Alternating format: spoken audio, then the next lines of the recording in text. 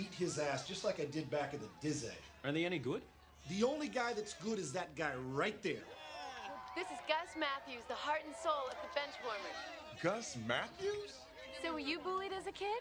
The bully thing affected my life pretty huge, and I just want to tell you kids that messing with other kids can really do a lot of damage. What? That guy damaged more kids than anybody I knew. It made my life hell growing up. But you're twice his size. You can crush that little puke. He didn't do the physical warfare. He played the psychological card by attacking your weaknesses. I started losing my hair when I was 9 years old. He jumped all over it with the mean nicknames. 8-Ball, Bowling Ball, Kojak, Mr. Clean, Cream of Wheat Guy, Scatman Carruthers, the Black Uncle Fester. How about the black bodybuilding Charlie Brown? That's a good one. He used that too. Oh, don't cry, buddy. I think your hair's the bomb, yo. It looks great, doesn't it, guys? Yeah.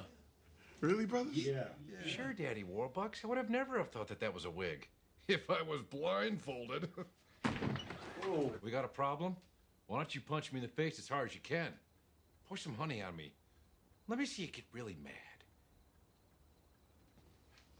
Anyway, at least I left there with my sanity.